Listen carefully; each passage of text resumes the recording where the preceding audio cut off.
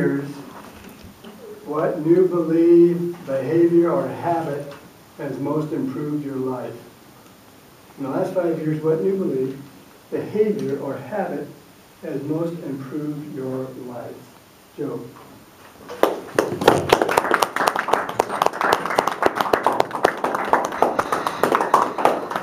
So, what new belief, habit, or behavior has most improved my life in the last 5 years?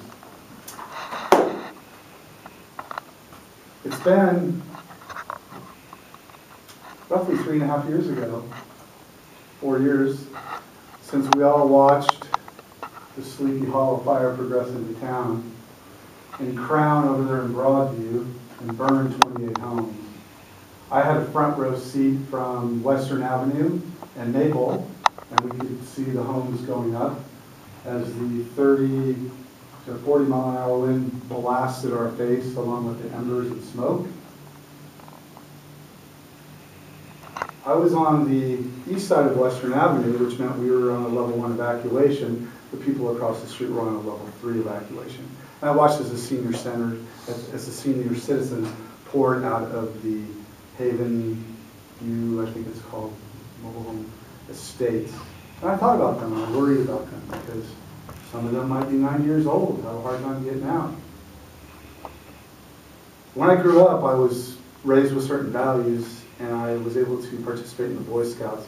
I took it to, in my opinion, a very high level, being staff on Catalina Island for 2 summers, got to life, went to Eagle, senior patrol leader, won the camporee, all those things. That ingrained in me a risk manager mentality. And when I saw my next door neighbors and their family come screeching up, jump out, run in the house, grab a couple of suitcase boxes and TVs, throw them in the car, and screech out of there with no regard for anybody's safety, I decided I wasn't going to let that happen. And I put my foot down and said, not on my watch. I felt relevant. I felt part of the solution as a risk manager, present-day insurance agent, that's what you would call me. And I reached out to our fire chief, Mike Burnett, who met with me for an hour and a half one day. And at the end of the meeting, Mike looked at me, he shook his hand, he says, you know, Joe, this is the 3rd meeting like this I've had since the Sleepy Hollow fire. And I have tremendous amount of respect for Mike. I looked him in the eyes, and I realized that what he was saying was that people are taking from me, somebody needs to give. And so I presented the 1st, 2nd, and 3rd annual Wenatchee Valley Fire Lives Day, held down at the Pilots Market for the last 3 years, every late February. I'm very passionate about it. It has introduced me to hundreds of new people, and it just keeps on getting better. This year we had Smokey Bear.